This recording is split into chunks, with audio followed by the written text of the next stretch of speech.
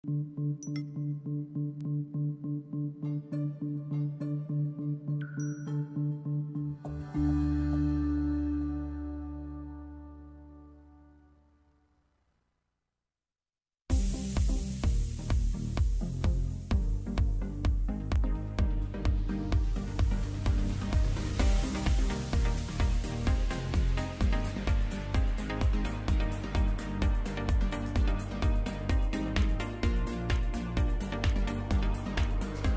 back, everyone. Thanks for being here. And this week we're going to continue our discussion that we had last week. If you'll remember, last week we talked about our summer programs. We had 9 summer programs, and I'll just review with you all just in case you missed it to make you feel like you want to go back and listen to the podcast from last week in case you missed it.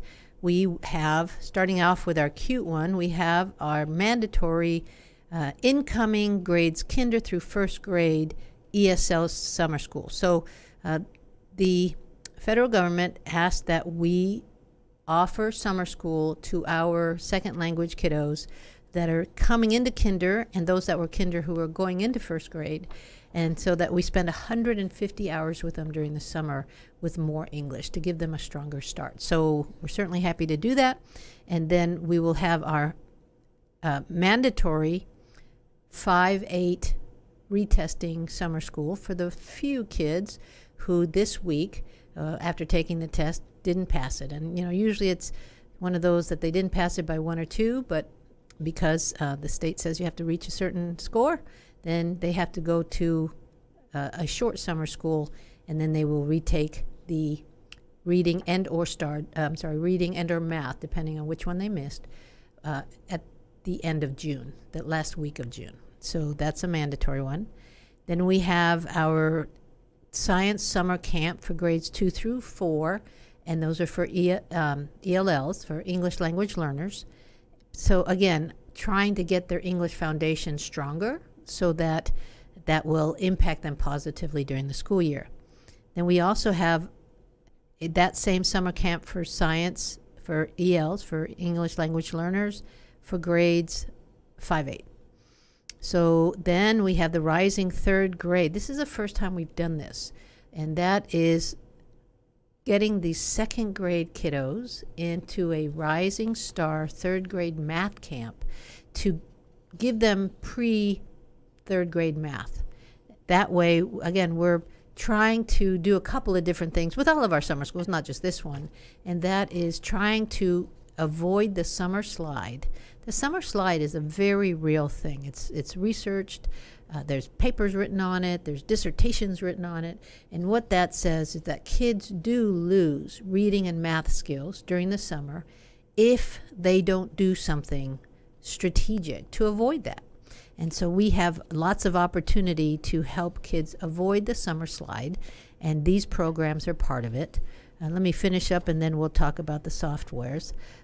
So we have the rising third grade math camp, and this is for all locations, by the way. We have GT summer camp, and that's 2 weeks in June. We also have the credit recovery for 9th through 12th grade. We have the end of course retesting for the English 1, Biology, English 2, Algebra 1, and U.S. History. There's different testing dates that they have between June 24th and June 27th. But again, we're giving them prep so that they can pass those, because frankly, they can't graduate without those high school end of courses. They're STAR tests, but we call them end of course, EOCs. And so this is another opportunity for our 9th, 10th, and hopefully not older than that kids who up to this point have not been able to pass those graduation requirement tests. Let me make sure I haven't missed any. Oh yes, our Chinese camp. We have our Chinese camp the 3rd week of June, both locations, to reinforce the Chinese skills that they've been getting all year and every year since, let's see, I think we've been doing this now for 3 years. So we certainly thank our Chinese teachers for putting together a very enjoyable, engaging Chinese camp, which I believe will include calligraphy, martial arts, of course a lot of speaking, learning how to use chopsticks, just fun stuff that I'm sure Mom and Dad want to hear about when they get home. So I haven't given you all the dates on these. Please know that this particular document that I'm holding in my hands has been sent home as of last week, and probably every week it'll be sent home to remind parents of the 9 summer schools that we have for you.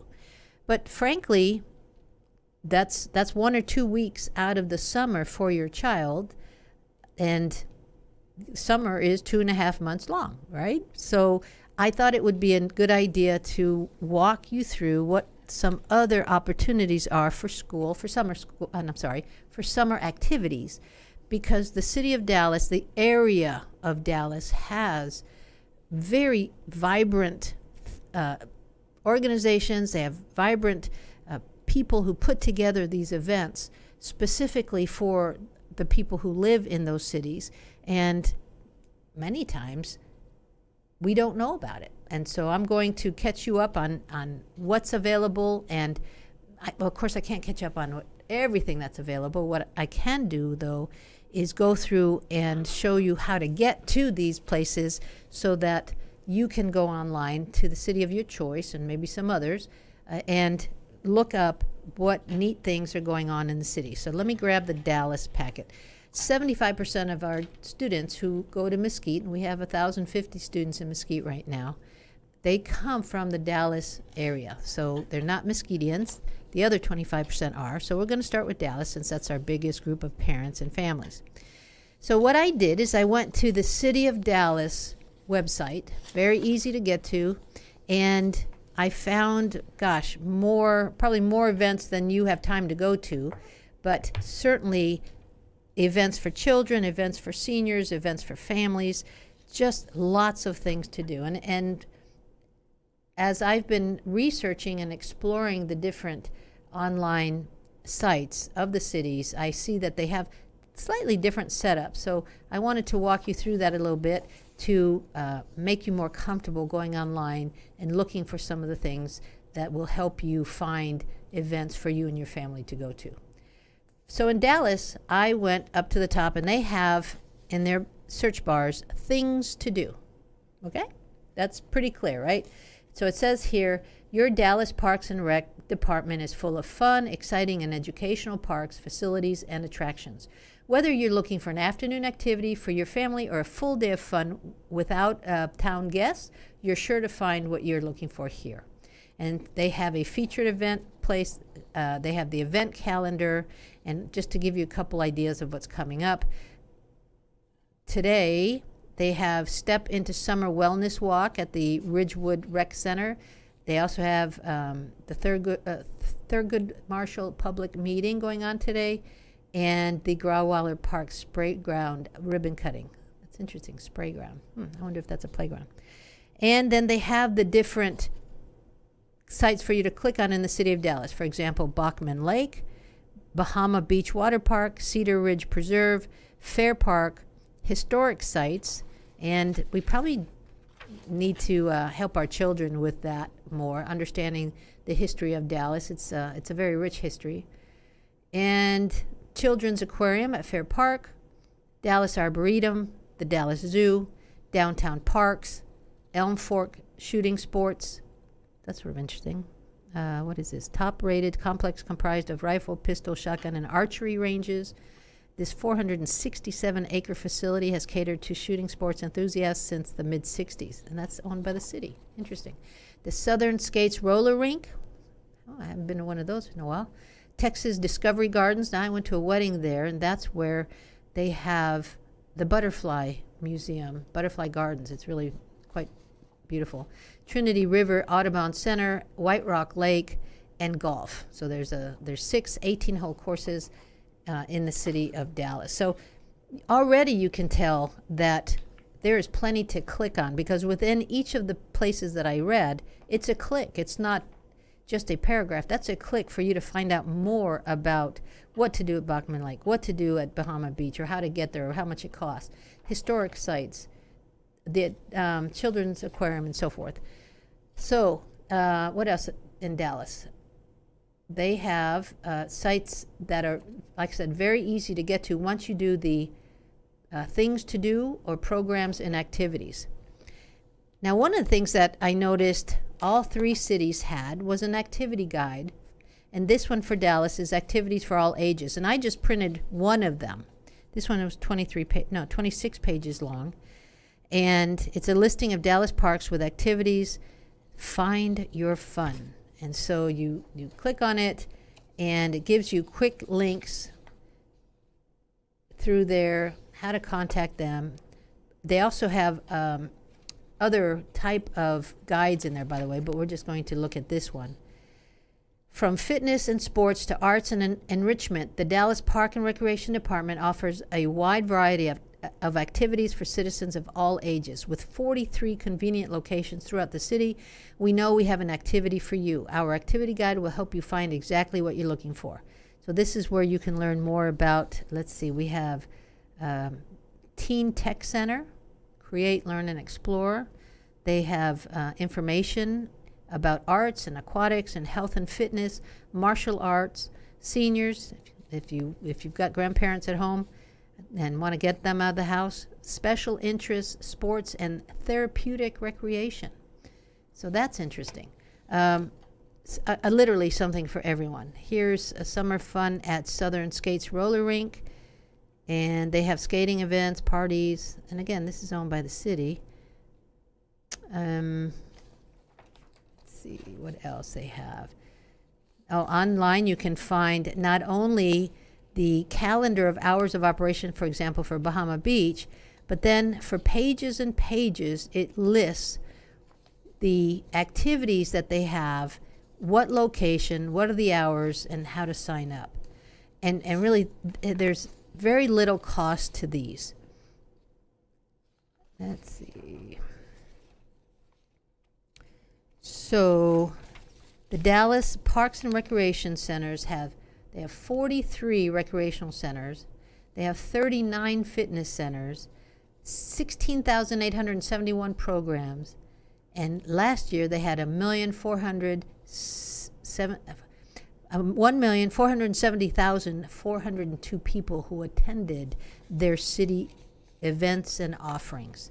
So if you want to know more, go to the City of Dallas. You can also go to dallasparks.org. But there's no reason in the world, if you live in Dallas or close by, that you aren't kept busy as much as you want to during the day or evening events and so forth, weekend events. There's just no reason not to have something to do. All right, we're going to head now to the Plano one, because Plano has, our Plano school has mostly Plano kids. There's some from McKinney and Wiley and Richardson and Allen, but they're mostly Plano. So we're using this as an example and as a model of what to do to go to your city's online website to see what events they offer. Now, I liked Plano's header.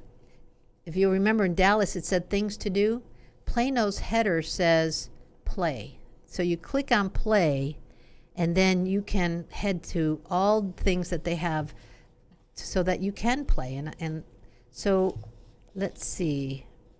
And they have iCalendars where you can sign up to have these iCalendars go to your Google Calendar and automatically upload it so that you don't have to do that. When the city does it, it uploads it to your calendar. Let's see. So events coming up in Plano, they have Tommy Alverson and Ed Burleson Thursday, June 6th at 7:30 in the Courtyard.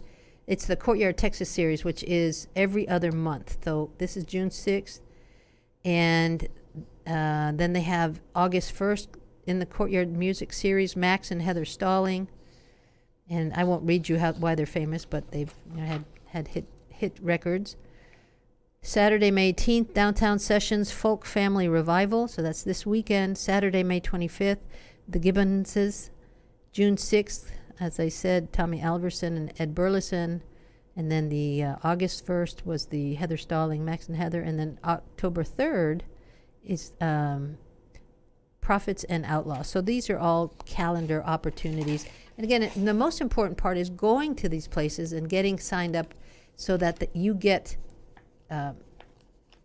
a notification of what's upcoming in the next few weeks from the city of Plano, or whatever, actually, whatever city, because they all have that. So I downloaded the summer camps activity guide for Plano, and their logo is happy, healthy, having fun. And let's see, you have to sign up, so registration is open. And having lived in Plano up to a couple of years ago, and I raised my kids in Plano, you must be very timely in your sign up for the summer, for whatever you want, okay? For whatever you want to have for your kids to do, whether Cimarron Youth Camp for 6 and 12-year-olds, they have counselor in training, 14 to 16-year-olds. You must sign up the day before, or the day it tells you, because these things tend to fill up very, very quickly. I see indoor day camps, Camp Connection for 6 to 11-year-olds, pre-connections, and it says here $15. There's pre-connections is $15, post-connections at 6 to 11s is $35, and that's an extended. So the pre-connections is 7:30 to 9, and then post-connections is for 2 p.m. to 5:30, I guess for working parents. And there's recreational, social, and vocational opportunities for individuals with disabilities. So they have adapted recreation programs that are designed to meet the needs of individuals with disabilities from 12 months to over 60 years of age. Plano's 12% special ed. We have kids with Asperger, autism, and so forth.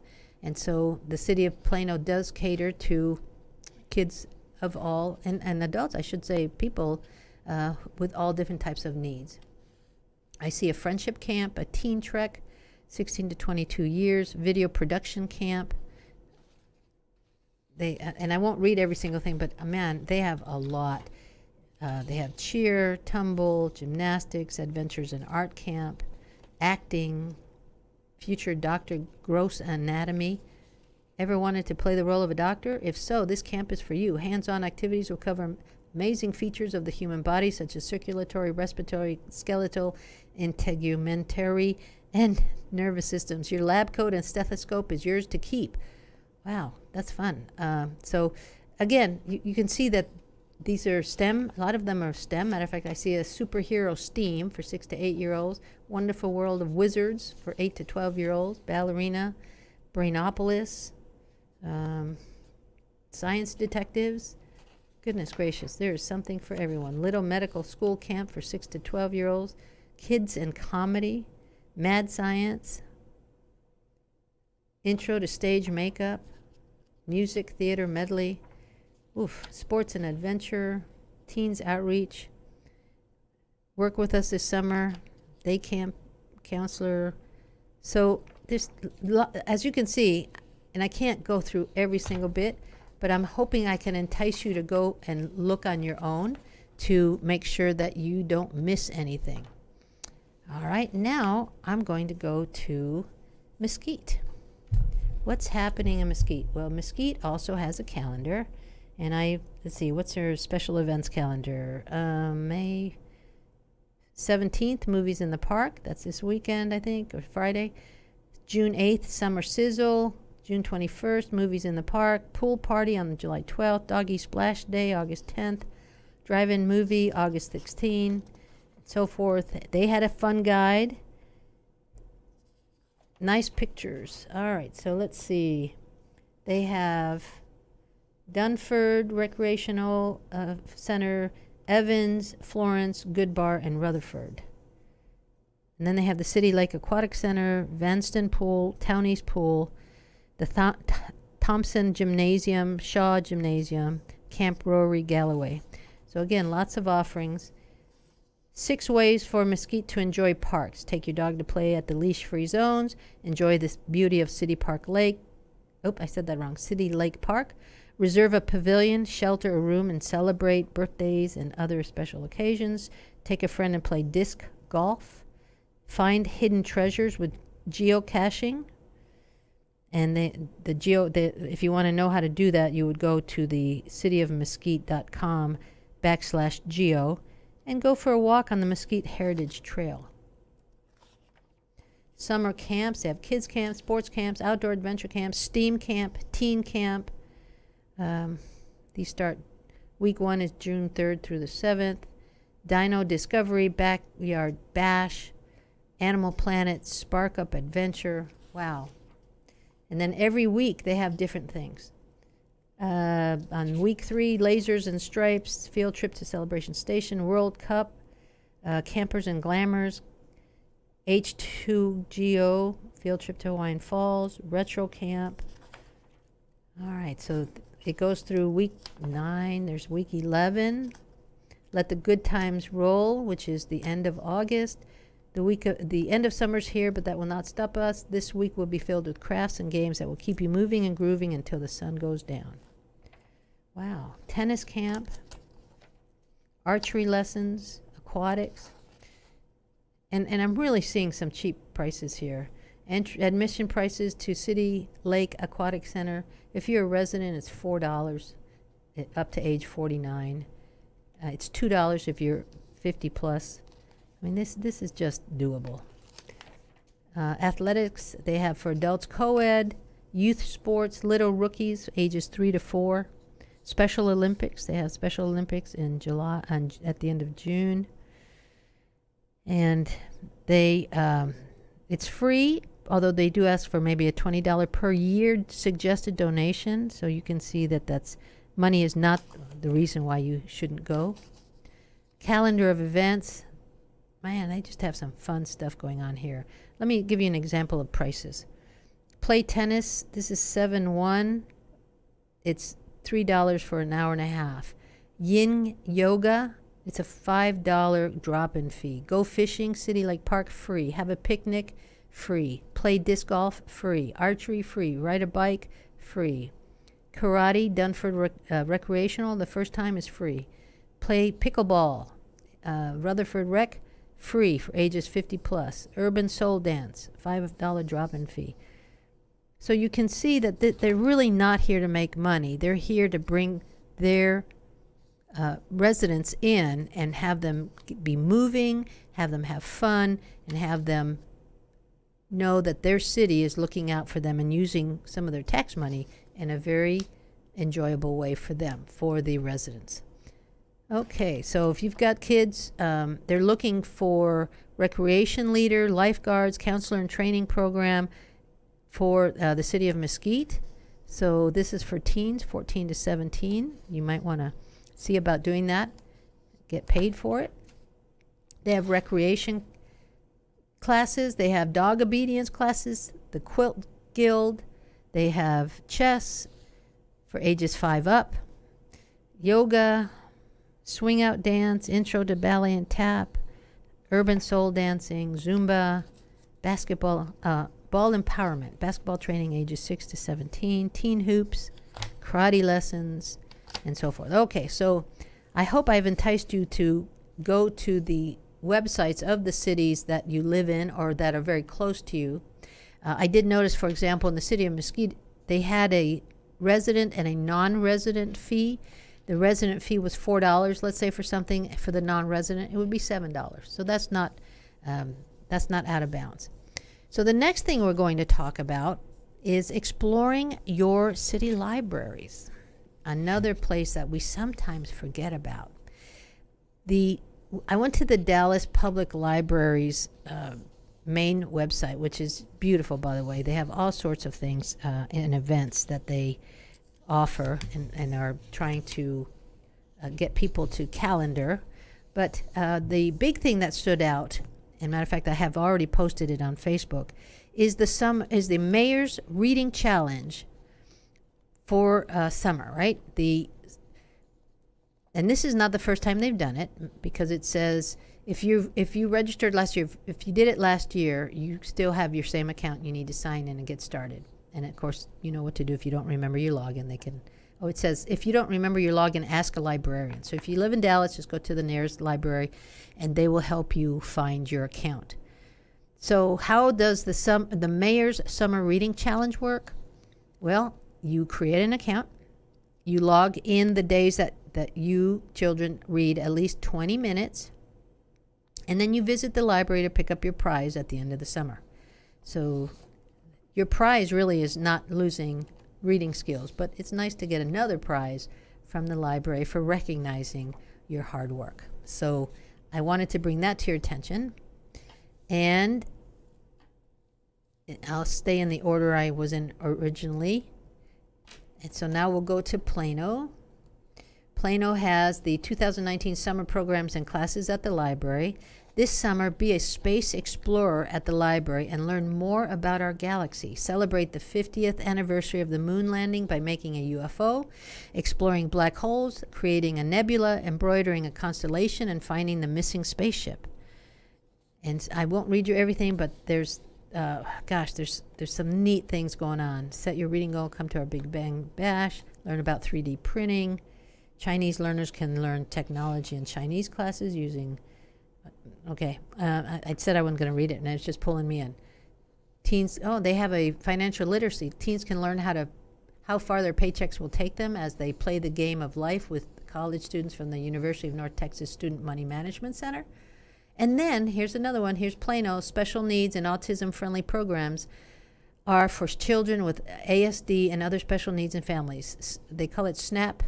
The Special Needs and Autism-Friendly Program. SNAP Storytime and SNAP Family Storytime includes books, songs, movements, activities, playtime, high structure, and interaction in a sensory-sensitive environment.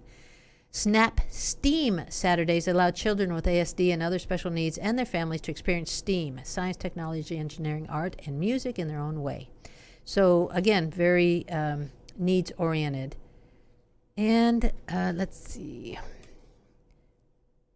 I want to remind you that they have reading readiness story time at the different libraries in Plano, as all the libraries do. For example, you have Tuesday today was family story time, then rhyme time at Schimmelfinnig tomorrow, toddler time at Parr Library, toddler time at Haggard, family story time Wednesday at Davis. And again, they have Storytime Sensory ages 3 and up, an interactive, inclusive Storytime ideal for children with special needs such as autism spectrum disorder, sensory integration challenges, or short attention spans. So make sure that if you have, or if you know somebody who has a child with sensory issues, know that libraries are prepared to work with them. And so what's going on at the Mesquite Library? We have also STEAM Club, Young at Art, Cookies and Crafts for Teens. May 24th, by the way, they have a National Paper Airplane Day. They also have a Crazy 8 Math Club at these at the Mesquite libraries. And I saw this in several of the library sites, and that is there's a big push to have kindergartners read 1,000 books before kindergarten. This program promotes early childhood literacy by encouraging parents to read 1,000 books with their children by the time they enter kinder. Children earn prizes once they have read a certain number of books and are awarded a free book when they finish their 1,000th book. For more information, you can visit the 1,000 Books Before Kinder program or call the main library. So those are hopefully some enticing places to go find free or very low cost events and activities to do this summer. Now, one of the things that I want to challenge parents to do, because financial literacy is always something that kids need and we don't do enough of, especially in a relevant way. So what I challenge parents to sort of set a budget with your family, to say, we're going to set a budget of what we will spend this summer. And then children, I'm going to pretend to be mom. I want you guys to decide how we're going to spend our money. So let's say that we're going to put aside $200 a month. I'm just picking a figure. And for a family of 4. On those $200, you guys have to decide what we're going to do, what events. You have to go to the library online website, you have to go to the city website and pull out those things that you want us to do. Some we can do just for kids, and some you got to pick some family stuff. But we want you to come up with a budget and a schedule of activities that meets that budget, so that we have ongoing fun that we can afford all summer long. And so it's a win-win for families who work with their kids this way. Because when I ask parents to do that, parents tell me they're too busy to look at these online sites and to find things that fit their budget. But you have kids who not only can do it, but need to know how to do it and will enjoy it, probably much more than you. So give them the chance to show you how they can meet this goal of yours. Because so many times I've seen adults set an expectation with children who frankly don't think the children can carry it out. And then the children do it in a way that blows that adult away. And so I challenge you to have that as a goal for your family. And then those of you, if I can get 5 or 6 families to do that this summer, and you can show me that you did it, I'll put you on the air when we come back. We'll do a podcast of how your kids did that, what you ended up doing, what your budget was, and so forth. So I challenge our legacy families to experience financial literacy by setting a summer budget and letting the kids be the ones that pick the summer fun.